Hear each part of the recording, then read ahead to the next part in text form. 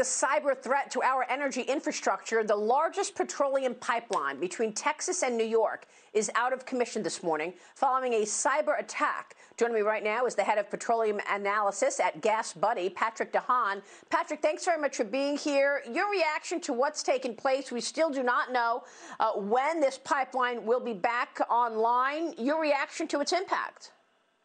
Good morning, Maria. Ouch. This is something that we've seen affect more and more businesses in the last couple of years, even just the last year or two. And this one's particularly painful.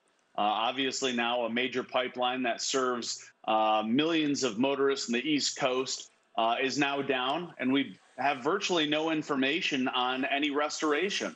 Obviously, we're going into day 4 now, this starting late Friday.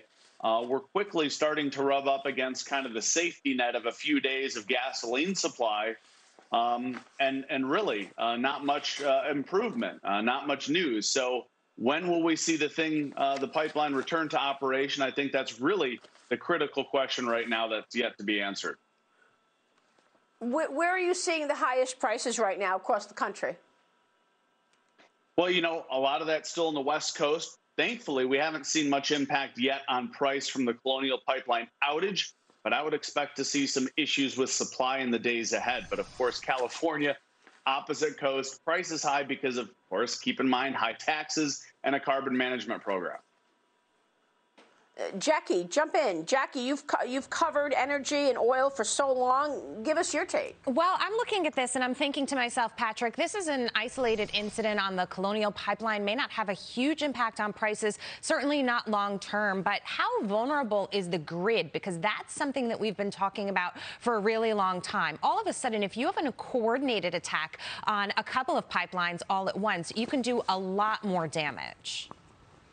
Yeah, exactly that. I would think that they really hit it hard here because the Colonial Pipeline really is a major artery, one of the few major arteries through this area. You look at other areas of the country, in many cases, east of the Rockies, there's a lot of redundancy, a lot of options. Here with the Colonial Pipeline, there's only one real option, and that's either waterborne barges or the Plantation Pipeline at just a fraction of the size of the Colonial Pipeline. So if anything, we saw how vulnerable the region is to the Colonial Pipeline outage in 2016. Of course, that's when one of the lines sprung a leak. And then later that year, when a fire erupted in the pipeline, we've become kind of accustomed to seeing some issues here. But the question is, what is going to be done moving forward? A lot of government simulations have been run on cybersecurity attacks on critical infrastructure just like this. I sat through one in 2018. But reliving it in the real world is certainly completely different. Yeah, I mean, this attack is being blamed on ransom-seeking dark web criminal enterprises, but Washington is not excluding that a state actor is involved, which is scary. Most companies are increasing their investment in cybersecurity, that's for sure. But does this raise the risk of key infrastructure being targeted going forward as summer is fast approaching, driving set to increase? What kind of a spike in gasoline prices would you expect?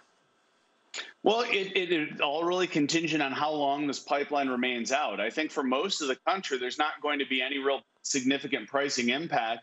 I think in the Southeast, really it depends, and we could see an exponential increase starting in the next few days. Right now, RBOB's only up a few cents a gallon. Keep in mind, that's nationally. We could see more localized responses. Prices could jump 10 to 15 cents in the next day or two, and even beyond that, if this pipeline doesn't return to service, there's a lot of quietness on the part of the administration, on the part of Colonial Pipeline, that makes this even potentially more worrisome.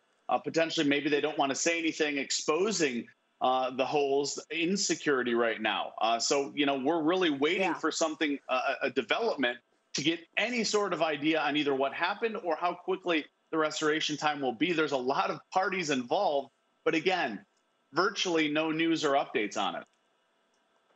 Yeah, I mean, that's the scary part. We don't know how long this outage will go and whether or not it will be an extended outage. We'll keep watching, Patrick. Great to get your insights, and we'll check back as we know more. Thanks, Maria. Very much. Patrick DeHaan joining us there. All right, we'll see you soon.